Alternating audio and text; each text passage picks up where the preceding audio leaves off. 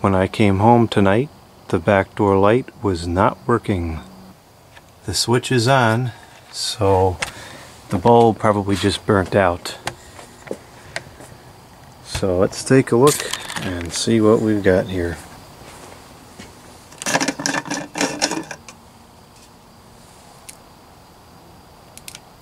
Well, we had a slight sign of life there.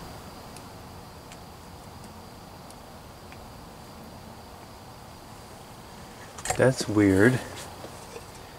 It seems like if I touch it, then it starts to light. What the heck is up with that? Oh, it doesn't look like the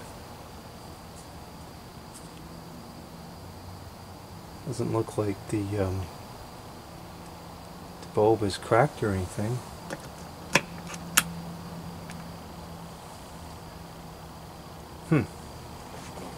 That's peculiar. Let's turn it on and off a couple times and see if it's gonna ignite reliably.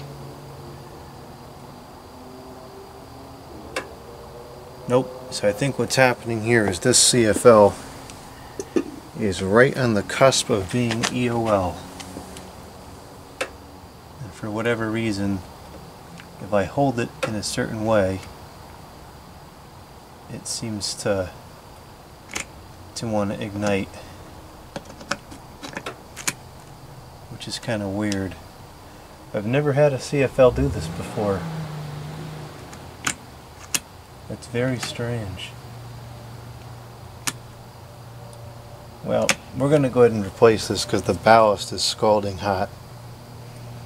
So this is probably some kind of hazard at this point. I can't even hold the ballast.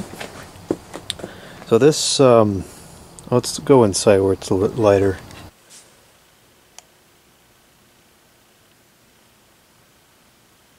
It's almost 200 degrees.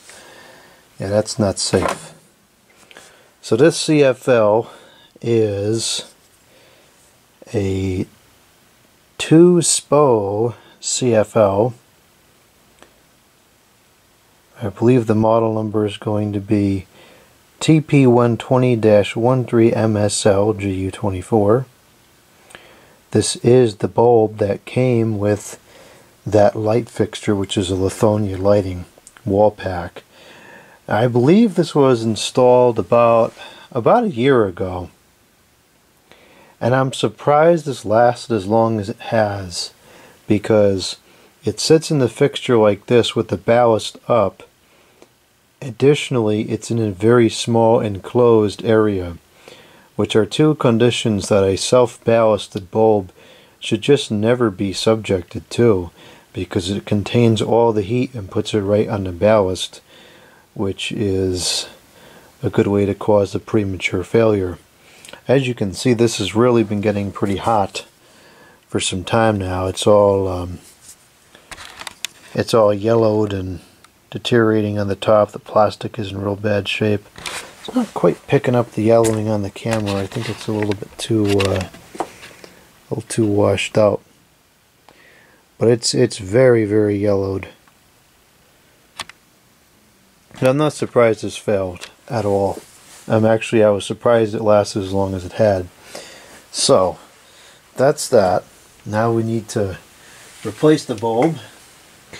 Now, I didn't think that was going to last very long at all, so I bought, shortly after I installed the fixture, I bought GU24, the standard E26 base adapters, because I figured sooner or later I'm going to have to replace the bulb. So I got this, which we can use to put in a regular bulb, and now we have to think about what bulb to put in. We're not going to put in a CFL because it's just going to burn out again real quick, and it's kind of a waste of an incandescent bulb, so maybe we'll just try to find a stupid DEL and stick it in there. I think I'm going to change that fixture soon.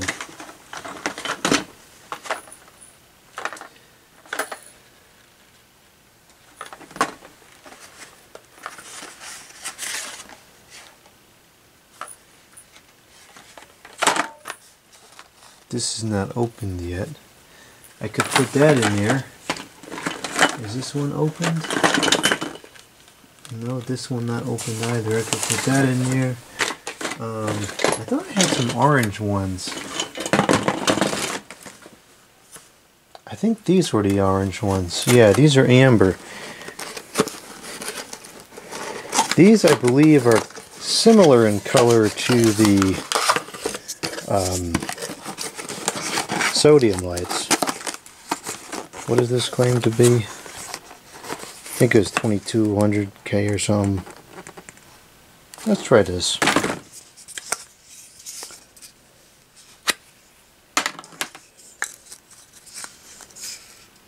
Color 1800K. I have little 50-watt wall packs that are pretty much identical in form factor to this one, and I think that's what I'm going to put out there next. But until I get around to that, we need something out here. So we'll try this.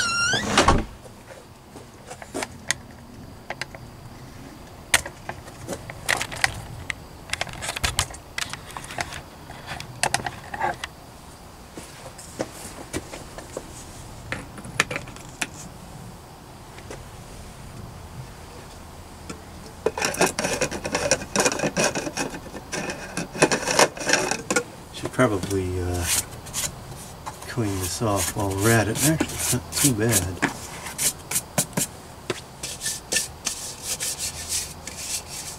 Cleaner than it was.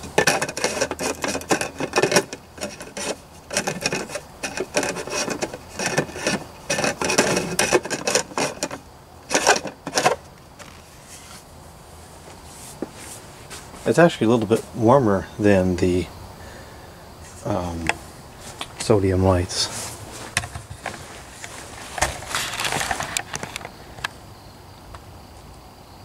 But it's not bad.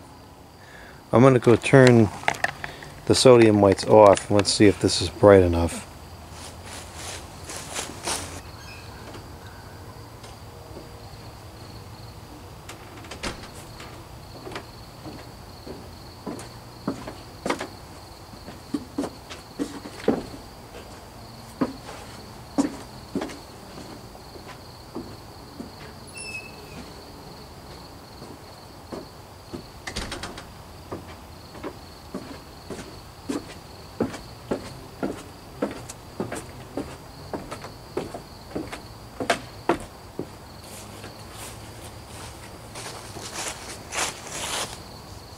It's not as bright as the CFL was.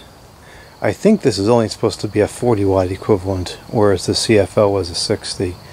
But it's enough to see the doors, and it does put a little bit of light on the stairs. So it'll serve its purpose for now. I don't like how the light is only coming out the bottom though. Looks kind of dumb. So this is not a long-term solution, but this will work for now.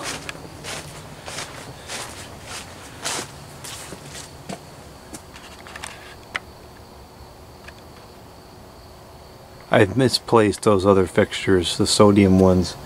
When I find them, I'll probably put one here, and I have two. I'll put one here and the other one up on the deck.